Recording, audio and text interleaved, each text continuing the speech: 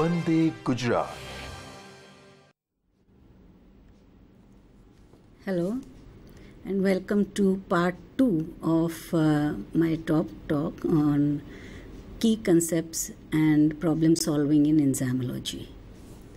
So in this part 2, I will be going mainly for enzyme kinetics and inhibition. So coming to the enzyme kinetics equation, we all know that the typical reaction kinetics followed by majority of enzymes is the rectangular hyperbola as the substrate saturation curve. So the equation for that rectangular hyperbola is the Michaelis-Menten equation. In order to derive the Michaelis-Menten equation, the most important concept was to understand that the enzyme physically binds to the substrate to give rise to the ES complex. The central complex in the derivation of the Michaelis-Menten equation is the ES complex. The ES complex forms through interaction between the enzyme and the substrate, and it is a reversible reaction with the forward and the reverse rate constants given as K1 and K minus 1. The ES complex then breaks down, or it is assumed that it is the ES complex which breaks down to E plus P, again a reversible reaction with K2 as the forward rate constant and K minus 2 as the reverse rate constant. Now here it is important to understand that the ES complex is considered as the central complex, but in reality there may be other enzyme bound complexes that are present in the reaction pathway. Particularly, one can easily imagine that there has to be an EP complex, just like there is an ES complex, because the conversion of substrate to product takes place on the surface of the enzyme. So there have to be other complexes in this scheme. However, they are all considered as the ES complex in the derivation of the Michaelis-Menten equation. So the Michaelis-Menten equation and its derivation required several simplifying assumptions that needed to be made. The first and the foremost assumption that was made was to eliminate this rate constant K minus 2, considering that when you carry out in vitro experiments, we add the substrate and the enzyme in an artificial condition, and there is no product added at least, and it eventually builds up, but we carry out the reaction measurements before significant concentration of the product builds up. So therefore K minus 2 can be neglected, and that is one of the simplifying assumptions for deriving the Michaelis-Menten equation. There are a number of other assumptions, and there are basically two major ways in which the Michaelis-Menten equation is derived. One is using the original Michaelis-Menten assumptions. They are called as the equilibrium assumptions because they assume that the ES complex is in equilibrium with free E and free S. And the other assumptions are the Briggs-Haldane assumptions, where the ES complex is considered to be significantly broken down to E plus P and not necessarily in equilibrium with E plus S. Whichever way we derive the equation, the ultimate equation comes out to be the same. And that equation is the equation for the rectangular hyperbola, which is V equals V max into S over Km plus S. So V0 is the initial reaction velocity. The importance of initial velocity is understood because if we do not measure the initial reaction velocity, the product buildup is significant, and the assumption that K minus 2 is negligible does not remain valid. Vmax is the maximal velocity, and S in square brackets is the molar substrate concentration. When we derive the Michaelis-Menten equation using Briggs-Haldane assumption, Km turns out to be made up of three rate constants, k minus 1 plus k plus 2 over k minus 1, k plus 1. So this is the definition of Km in terms of the rate constants. When the same equation is derived using Michaelis-Menten assumptions, Km turns out to be k minus 1 over k plus 1, and this rate constant k2 is ignored in the definition of Km. Other than that, the equation remains the same. So this equation basically explains the substrate saturation curve, which is also known as the Michaelis-Menten plot or the Michaelis-Menten curve. Now we take a little close look at this plot and try to understand what exactly does this mean and how does this equation explain the plot. So the plot, first of all, has initial velocity or V naught as it is written here on the y-axis and the molar substrate concentration on the x-axis. A Michaelis-Menten type of enzyme always shows a rectangular hyperbola as the substrate saturation curve, where initially the velocity is linearly increasing with substrate concentration. Gradually it tapers down and finally it actually reaches a plateau. Now if we recollect the reaction order that I had mentioned in the part 1, we can realize that at the initial phase of the substrate saturation curve, it is a first order type of a reaction, and at the later part it becomes zero order. That means it becomes independent of the substrate concentration. Even if we increase the substrate concentration, it brings about no effect on the velocity. And it is here in between in this part of the graph that the reaction is of some mixed order, and it is the full equation that is obeyed. Now if we go back to the Michaelis-Menten equation, this is the equation, and we approximate it at very high substrate concentration and very low substrate concentrations. At very low substrate concentrations, we can ignore the concentration of substrate in the denominator, and the equation becomes V0 equals Vmax upon Km into S. So here this part goes like a straight line. V0 equals Vmax by Km into S. So this is a first order reaction kinetics which is seen at very low substrate concentrations.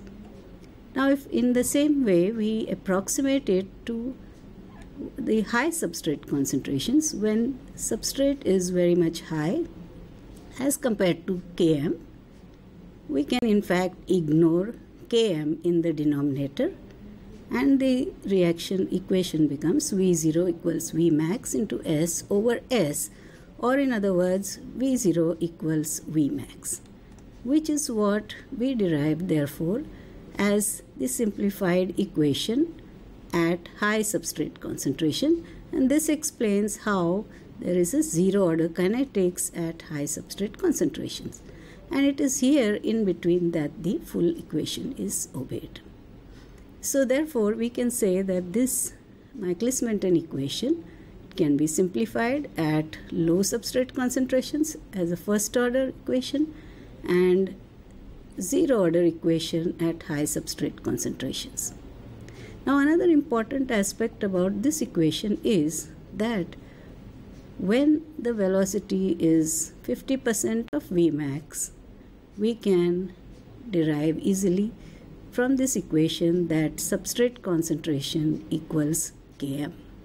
So that is a practical definition of Km as the substrate concentration which gives rise to 50% of the velocity. Now in this equation we see here, it explains how velocity varies with substrate concentration. And we can see that velocity varies with substrate concentration using two constants. This hyperbola, rectangular hyperbola, can be modeled. The two constants we know are Km and Vmax. So the definition of Km as a practical definition is that it is the substrate concentration at which velocity is 50% of the Vmax. Now the definition of Vmax, on the other hand, Vmax is nothing but kcat into Et. What is kcat? Kcat is the same as K2, or the forward rate constant for the breakdown of Es to E plus P.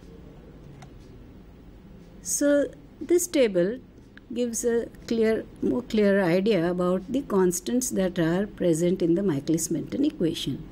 So the two constants that are apparently seen in the equation are Km and Vmax. What do they stand for?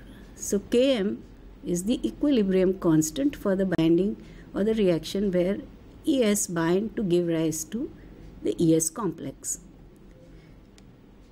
Km can be a true equilibrium constant, which is called Ks. That is nothing but K plus 1 over minus 1, or a pseudo equilibrium constant, which is K plus 1 plus K2 over K minus 1. So Km actually gives us a measure of the affinity of the enzyme for the substrate. And we have seen that the practical definition is what we obtain from the graph as the substrate concentration that gives 50% Vmax. The units of Km are the same as for substrate concentration in molar or moles per liter. On the other hand, if we take a look at Vmax, is Vmax really a constant? So the answer is that Vmax is a constant only if one maintains the enzyme concentration constant. In fact, it is not a constant, it is dependent on total enzyme concentration. So if we take different aliquots of the enzyme or different preparations of the enzyme, they are bound to give rise to different Vmax values. And therefore, the true value of Vmax is nothing but kcat into Et. It is practically determined as the velocity at excess of substrate concentration. The units of Vmax are micromoles of product formed per minute. So we see here that in the Vmax equation is hidden the true constant, the second constant which defines a Michaelis-Menten type of enzyme, and that is kcat. So kcat is the rate constant for breakdown of Es to E plus P. It is a first order rate constant. It is also called as K2, and practically kcat is nothing but the turnover number. So we see from here that kcat is Vmax divided by Et. So if we know the velocity, maximal velocity of a particular concentration of enzyme, we can determine the turnover number. The units of kcat are usually inverse time, or they're all inverse time, but usually per second or per minute. Both Km, Vmax as well as kcat, they are all conditional constants. They are not like the absolute constants that we know of in physics.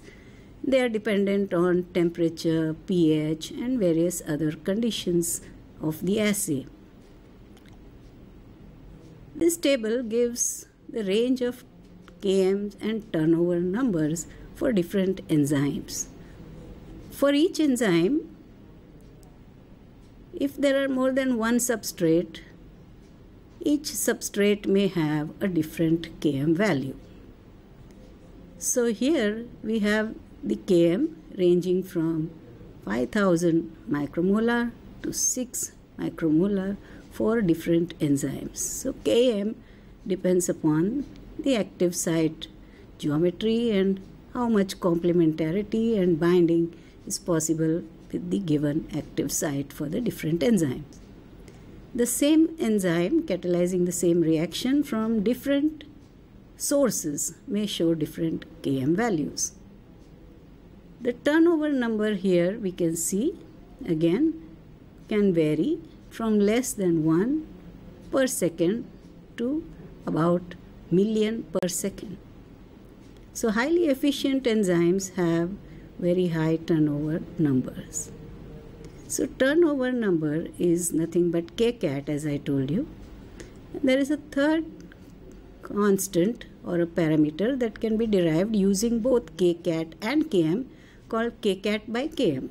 So this kcat by km sometimes is very useful because it is also known as the specificity factor or the specificity constant. So if an enzyme has multiple substrates, how do we know which is the best substrate for that enzyme? The best way is to look at the values of kcat by km. Whichever gives the highest kcat by km is the most suitable substrate for that enzyme. The Michaelis-Menten equation, the normal Michaelis-Menten equation, is that of a rectangular hyperbola. So when we actually practically carry out the experiment, the idea is to determine Km and Vmax practically for a particular enzyme. Using directly this equation and the plot has certain problems. First of all, it is very difficult to really extrapolate from few data points. We need to cover the whole range of substrate concentrations to get accurate values of Km and Vmax. The other problem is that first Vmax has to be accurately determined and Km is dependent on the accurate determination of Vmax because we have the definition of Km as that which gives 50% Vmax. So this plot is practically not very popular, and there are several linear versions of the Michaelis-Menten equation that are now in use, and these linear versions convert the very same Michaelis-Menten equation into a form which is like that of a linear straight line, which is y is equal to mx plus c. The most popular linear form of the Michaelis-Menten equation is what is known as the Lineweaver-Burk plot. Lineweaver-Burk plot is also called the double reciprocal plot. And the equation for the Lineweaver-Burk plot is obtained by simply inverting the Michaelis-Menten equation and rearranging it into a form which will give us a straight line equation. So we see here that if we plot 1 by v as the y parameter and 1 by s as the x parameter, we will get a straight line whose slope is Km by Vmax and whose y-intercept is going to be 1 by Vmax. So how does the plot actually look? So we see here that this is the plot, the double reciprocal plot, because it plots velocity as a reciprocal and substrate concentration as a reciprocal. This is a straight line, and as we have seen, the slope of this straight line is Km by Vmax, and the y-intercept here, the point at which it intersects the y-axis, is 1 by Vmax. Another interesting aspect about this plot is if this plot is extrapolated into the negative y-axis, the line can intersect on the negative x-axis. And it is very easy to understand that this x-intercept is nothing but minus 1 by Km, which can be obtained by putting y equal to 0 in this plot. So this x-intercept is a very important aspect because that gives you the value of Km. So when the Michaelis-Menten or the enzyme kinetic data is plotted in the form of a double reciprocal plot, what is it that one actually wants to find out from this double reciprocal plot is the value of this point, which is the intersection on the y-axis, and the value on this point, which is the intersection on the x-axis, because they will give us the numerical value of Vmax as well as Km. Besides the Lineweaver-Burk plot, there are a number of other plots which I would recommend one should actually look into each of these plots. They are interesting linear versions of the Michaelis-Menten equation. Now coming to some simple questions regarding the Michaelis-Menten equation. We see here a question where the Michaelis-Menten constant Km is numerically equal to Vmax, dependent on enzyme concentration, independent of pH, numerically equal to Vmax by 2. Now if we see each of these options, it's very clear that none of them are actually correct, because Km is not numerically equal to Vmax, and neither is it numerically equal to Vmax by 2. Km is very much dependent on pH, and Km is independent of enzyme concentration. So it is Vmax which is dependent on enzyme concentration, not Km. So we see here that the answer is none is correct. This question, when substrate concentration is increased for a simple enzymatic reaction, the reaction order progresses from first order to zero order with respect to substrate concentration, because the enzyme product complexes prevent further binding of more substrate. Significant product formation results in inhibition of the reaction. All of the active sites are saturated with substrate at high substrate concentrations, and substrate interactions become strong. So I think by scrutinizing these answers, it's very clear that the correct answer is C, that all the active sites are saturated with substrate at high substrate concentrations. But the answer A is pretty close in that the enzyme product complexes, it can be confusing in rather, that the enzyme product complexes prevent further binding of more substrate. So the enzyme product complexes are not really preventing further binding of more substrate, because even at the point of saturation, product formation always takes place. The enzyme reaction goes on, but there is no further increase in the velocity with increase in the substrate concentration. This question asks which of the following equation represents the reciprocal of Michaelis-Menten equation. So we see here, this is again a recap of what the Michaelis-Menten equation is, and when we invert it or when we carry out its reciprocal, first of all we should get 1 by V on the left hand side of the equation, which is not apparent in any of the options except for this. So if we scrutinize this little further, we see that it is an exact reciprocal of the Michaelis-Menten equation, and there is no doubt the answer is A. There are a number of problems which can be asked on the Michaelis-Menten equation, in which the numerical values of various parameters are given and one parameter may be needed to be calculated. So this is one example. For example, what is the substrate concentration for the enzyme catalyzed reaction which has an initial velocity of so and so and the maximum velocity of 21.85 moles per liter per minute and Michaelis-Menten constant of so and so. So we just take all the values that are given. We are given initial velocity, we are given Vmax, and we are given Km.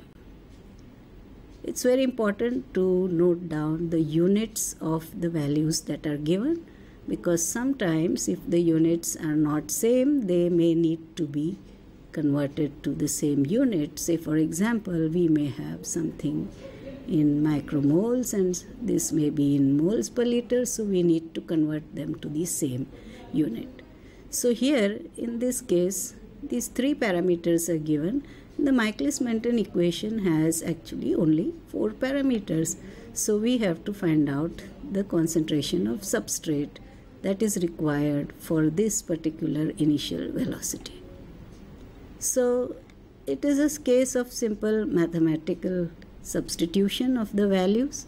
So we substitute the value of V0, Vmax, Km and do the typical calculations that are required, right? And we get the answer here, which is behind actually. So the answer is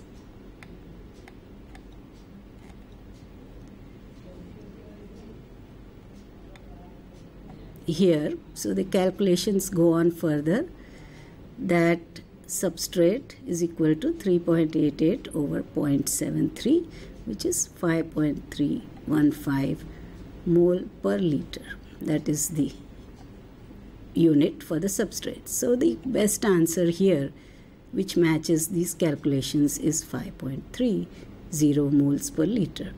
So this is a case of simple substitution of all the values and finding out the unknown parameter.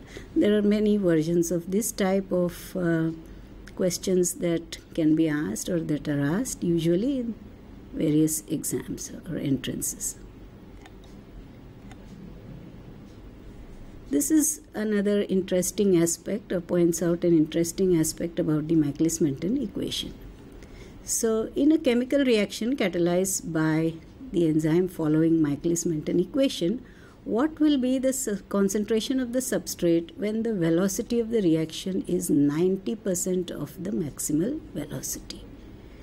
So here we are not given all the values, but we are only told that the reaction is proceeding at 90% of Vmax. So what is the concentration of the substrate? And we see here in the answers or options that are given, the concentration of substrate is given relative to Km. Is it 18 times the value of Km, 9 times the value of Km, 5 times the value of Km, or 1 time the value of Km? We immediately can rule out the option D, that substrate is equal to Km or 1 times Km, we can say, only when velocity is 50% of the Vmax. That is the definition of Km. Km is the substrate concentration at 50% of maximal velocity. So this option D is absolutely, it can be ruled out, and we now have to work out which of these 3 options is correct. So in order to do that, we again go back to the Michaelis-Menten equation, and in order to give a general idea, I would like you to see this kind of derivation, that V equals Vmax divided by N. In this case, N could be any value, and it tells us that velocity is a fraction of Vmax. It could be a 10th fraction, it could be a 99th fraction. So it is a fraction of Vmax, a fraction by N. And when we substitute this value, Vmax by N, out here as V, and it will be very quickly, one can cancel out the Vmax value here and rearrange this equation somewhat. And we come to the conclusion that substrate concentration is always going to be Km divided by N minus 1. No matter what the value of N is, substrate will be Km divided by N minus 1. So using that, it can be shown that when velocity is Vmax by 2, that is 50% Vmax, S, that is substrate concentration, is equal to Km divided by 2 minus 1, which is nothing but S equals to Km. Now this S value is the substrate concentration when velocity is half of the Vmax. So this substrate concentration is denoted by subscript as S.5. So S.5 is conventionally means that it is the substrate concentration which gives half of the Vmax, or 0.5 fraction of a Vmax, or 50% of Vmax. In the same way, we can quickly realize that when velocity is Vmax by 4, that is, it is 25% of Vmax. We have the value of S.25. S.25, using this equation, immediately one should be able to tell that S.25 is Km divided by 3. Same way, S.1. S.1 means it is 10th of the Vmax, 1/10 of the Vmax value. So 1/10 of the Vmax value is reached when substrate concentration is Km by 9. And when 90% of Vmax is to be obtained, the substrate concentration S.9 is 9 times Km. So we go back to the question that was asked, and we see that the options that we have are 18 times Km, 9 times Km, 5 times Km. And the correct option is going to be 9 times Km, because the velocity is 90% of the maximal velocity. So when 90% of maximal velocity is attained, the substrate concentration is 9 times of Km. Another interesting aspect of the Michaelis-Menten equation is to understand the ratio of S.9 is to S.1. The ratio of S.9 is to S.1.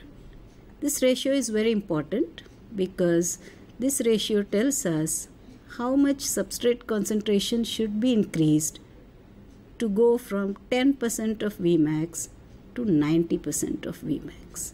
So we have S.9 divided by S.1, which is nothing but 9 times Km divided by Km by 9. 9 times Km divided by Km by 9, which turns out to be the magic figure of 81.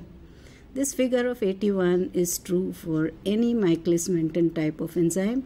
No matter what its Vmax is, what its Km is, it will always require 81 times increase in substrate concentration to go from 10% of maximal velocity to 90% of maximal velocity. So this value of 81 is particularly very important when one tries to understand allosteric behavior of enzymes. For allosteric enzymes, this value goes down from 81 to much lower value, indicating that a small change in substrate concentration can bring about large change in the velocity of the reaction for allosteric enzymes. But for Michaelis-Menten enzyme, it is always 81. So the answer for this, of course, is 9 times Km. Another question asks which of the following assumptions are used in Briggs-Haldane derivation of Michaelis-Menten equation. Now, Briggs-Haldane derivation of Michaelis-Menten equation is also called as the steady state assumption. And in that, it is assumed that the ES complex is maintained at a steady state during the initial velocity period because its breakdown back to E plus S and back to E plus P are the same as its rate of formation. So the option A is concentration of ES complex rapidly reaches a steady state. This is most likely to be true, but let us still see whether the other options are correct or not. The substrate concentration is greater than the enzyme concentration. This is also an assumption actually for deriving the Michaelis-Menten equation. But this is not a specific assumption for the Briggs-Haldane derivation. It is true for Michaelis-Menten assumption as well. At saturating concentration of substrate, nearly all of the enzyme is found in the ES complex. That is also true, but it is not the assumption unique for that Briggs-Haldane. But it is used for both Michaelis-Menten as well as for Briggs-Haldane. So since the question does not ask which is the assumption which is specifically used in Briggs-Haldane derivation, in fact all of the above were used in deriving the Michaelis-Menten equation. These two options B and C were used for both Michaelis-Menten assumptions as well as Briggs-Haldane assumption, whereas option A is specifically used in Briggs-Haldane derivation of the Michaelis-Menten equation. In this question, it is asked, in an enzyme catalyzed reaction, an enzyme obeys simple Michaelis-Menten kinetics. Which of the following plots describe the Michaelis-Menten kinetics?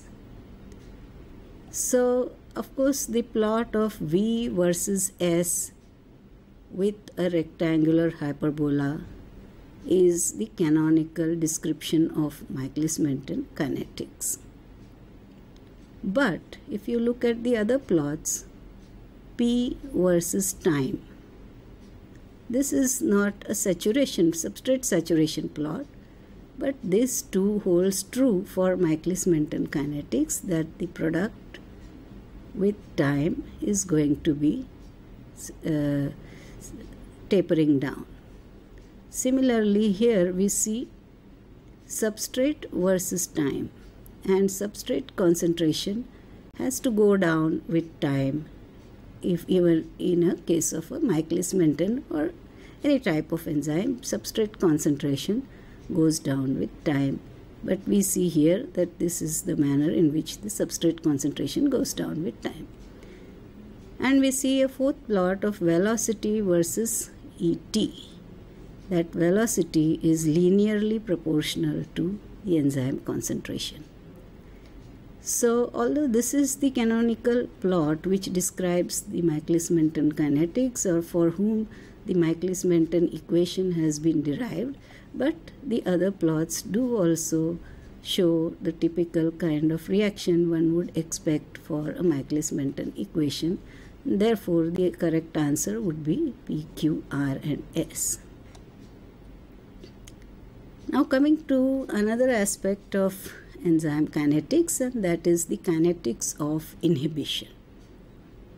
Enzyme inhibitors are broadly classified into two types, reversible and irreversible. Irreversible inhibition follows different, of course, kinetics as compared to reversible kinetics.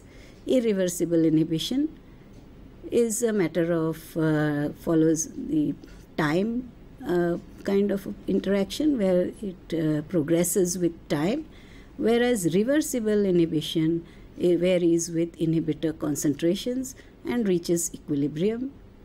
So the kind of reversible inhibitors, there are three types of reversible inhibitions which can be easily discerned. There are more types, but three types of complete inhibition, we can say, is possible with reversible inhibitors. So reversible inhibitors can bind to the enzyme, and of course the EI complex is formed, and the EI complex can dissociate back into free E plus I. The equilibrium constant that governs the binding of the inhibitor to the enzyme, just like the constant for binding of substrate to the enzyme, is Km. We have the inhibitor binding constant as Ki. Now in the three types of inhibition patterns, there are some things which are very important to remember. So we have competitive, non-competitive and uncompetitive. The inhibitor is actually added in the presence of the substrate. So the question is that how do the substrate and the inhibitor behave with respect to binding of to the enzyme. So a competitive inhibitor binds only to free enzyme, if the substrate is bound, a competitive inhibitor cannot bind. So the reason for this is because they share the same binding site. They resemble each other. A competitive inhibitor is a mimic of the substrate, and it is a substrate analog, and it will be able to bind to the free enzyme at the very same site where the substrate binds and exclude the substrate or prevent it from binding. On the other hand, a non-competitive inhibitor is independent of the substrate as far as binding is concerned. That means it binds to both free enzyme and the ES complex. So it means that the non-competitive inhibitor has a distinct binding site present on the enzyme, and when it binds to the enzyme at its own site, it prevents the substrate from getting converted to product efficiently. So a non-competitive inhibitor essentially binds to both free and the bound form equally well. An uncompetitive inhibitor, on the other hand, is a different kind of an inhibitor which binds only when the substrate is already bound to the enzyme. So it means that the binding site for an uncompetitive inhibitor is unavailable in the free enzyme, but when the substrate binds, this site is available and we get the ESI complex. So in other words, when there are three entities which can bind to each other, the enzyme, substrate and inhibitor, the question is whether a ternary complex forms or not. In a competitive inhibitor, there is no ternary complex. There is only either EI or ES. In a non-competitive inhibitor, there is ternary complex EIS. There are also binary complexes EI and ES. On the other hand, in an uncompetitive inhibitor, only a ternary complex is there, EIS. There is no binary complex of EI. What are the effects of these inhibitors on the kinetics of the enzyme reaction? A competitive inhibitor increases the Km. A non-competitive inhibitor decreases the Vmax. And an uncompetitive inhibitor decreases Km and Vmax to the equal extent and therefore acts as an inhibitor. Now, if you see, look at these effects that the inhibitor produces on the enzyme. Intuitively, you can tell that an increase in Km means the apparent affinity of the substrate is decreased, and therefore the reaction is inhibited or it goes on less efficiently. Here, there is a decrease in Vmax, and Vmax we know is related to Kcat. So in reality, the Kcat is decreased or the turnover of the enzyme is reduced, and therefore overall there is an inhibition. An uncompetitive inhibitor actually does something little bit contradictory because it decreases the Km. That means it apparently brings an increase in affinity, but it lowers the Kcat, and therefore overall it acts as an inhibitor. The most important way to discriminate between these three types of inhibitors is to look at the Lineweaver-Burke plot in comparison with the uninhibited reaction. So if we have two lines, one is the line which represents the uninhibited reaction and a line which represents the inhibited reaction. If these two lines intersect on the y-axis of the double reciprocal plot, then it is indicative of competitive inhibition. If the two lines intersect on the x-axis of the double reciprocal plot, it is indicative of non-competitive inhibition. And if the two lines appear parallel to each other and they do not intersect at all, they are uncompetitive type of inhibition. So with these concepts, if one remembers some of these concepts, it's very easy to understand the nature of an inhibitor without really remembering the inhibition equation. For each type of inhibitor, one can derive the inhibition equation, and of course that will help in understanding it better. So we have a question here. The graph shows a Lineweaver-Burk plot for an enzyme catalyzed reaction. Which of the following statement is correct?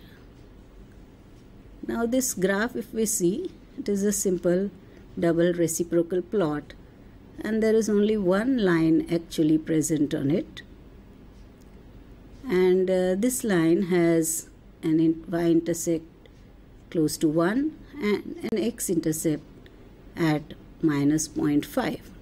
Now I have already told you that this is 1 by Vmax and this is 1 by Km.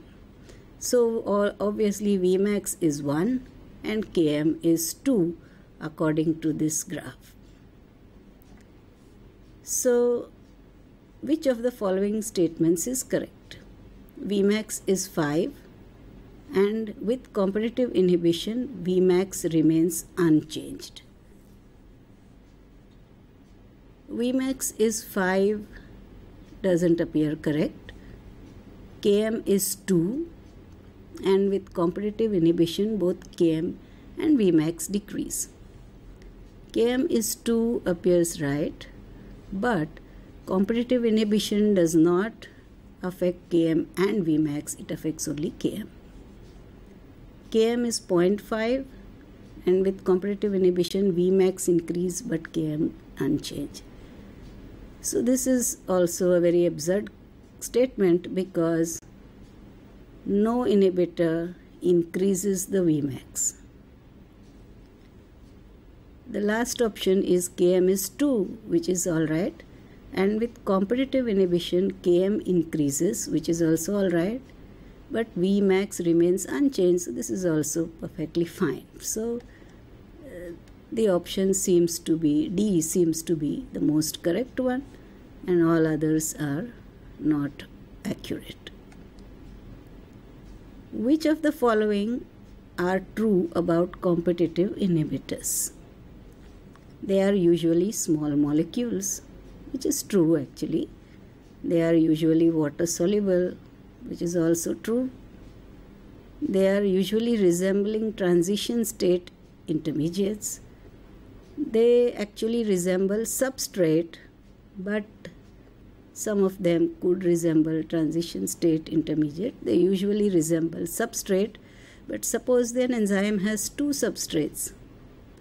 A bi-substrate analog could be actually more like a transition state intermediate, and it could act as a competitive inhibitor. Their inhibition can be reversed if concentration of substrate is increased. This is a key feature of competitive inhibition, that when competitive inhibition occurs, if one provides excess of substrate, I already told you that either substrate binds or the inhibitor binds. So if excess of substrate is provided, it precludes the inhibitor from binding and the inhibition can be reversed. That is the characteristic hallmark of competitive inhibition.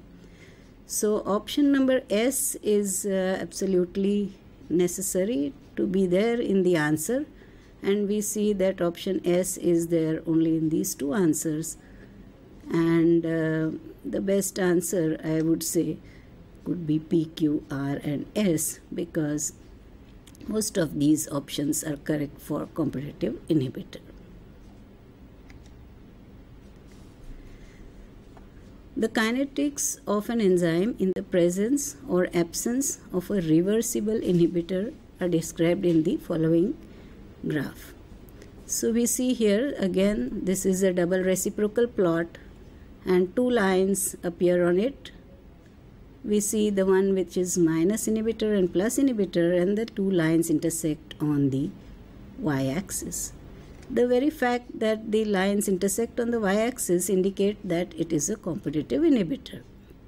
Now what is the question actually asked? It says that if concentration of the reversible inhibitor in the plus I in experiment was equal to 3 into something molar, then the dissociation constant for the enzyme inhibitor complex is. Now, how does one derive that? Using only what is given is the concentration of the inhibitor. We do not know any other parameter other than what is depicted graphically. So what is important here is to look at this negative x-intercept, and this negative x-intercept is the Km, gives us the Km, reciprocal of Km in fact, in the absence, and in the presence of the inhibitor. So if we just look at it, this is in the absence of the inhibitor, the value is -4, so Km is 1/4, and in the presence of the inhibitor, it has become 1/2. Now we have these two Km values. The value of Km in the absence of the inhibitor is the true Km, and the value of Km in the presence of the inhibitor is what is known as the Km apparent, or apparent increased Km in the presence of the inhibitor. Now if one looks at the equation that relates Km apparent with the original Km of the enzyme, we know that Km apparent is the original Km multiplied by a factor of 1 plus I by Ki. So using this equation, we know the value of Km, the original Km from the graph here, which is 1/4. We know the value of I, which is given in the question, and we know the value of Km apparent again from the graph, which is 1/2. So all that remains in this equation is the value Ki, which has to be found out by substituting all these different parameters as obtained from the data. So many a time the graphical data should be used to get the numerical value of the concerned parameter. In this case, the numerical value of Km is very important, which can be obtained from this graph. An example of competitive inhibition in case of an enzyme is the inhibition of succinate dehydrogenase by malonate, cytochrome oxidase by cyanide, hexokinase by glucose 6-phosphate, carbonic anhydrase by carbon dioxide. So here we can easily rule out some of the options, that carbonic anhydrase by carbon dioxide is like a substrate or could be a product, depends on how you look at it for the carbonic anhydrase reaction. Glucose 6-phosphate is also a product of the hexokinase, and cyanide is unrelated to the substrate, therefore it cannot be considered. So the only option we have is the succinic dehydrogenase by malonate. And succinate and malonate, if one tries to remember the structures, they are similar. There's some couple of more questions at the end. The effect of competitive inhibitor on the kinetics of an enzyme reaction include which of the following? Competitive inhibitor, the option is Vmax is not changed, which is correct. Increased concentration of substrate reverse the inhibition, that is also correct. Km is increased is also correct. And the inhibitor binds to the site on the enzyme other than the catalytic site. This last part does not really seem to be correct. So the option that turns out to be is P, Q and R. Drinking methanol can be fatal because the host alcohol dehydrogenase converts it into formaldehyde. One way to detoxify methanol poisoning is, this one should know that methanol poisoning can be reversed by drinking ethanol, and that is what is the basis of the detoxification of methanol because of competitive inhibition. Thank you.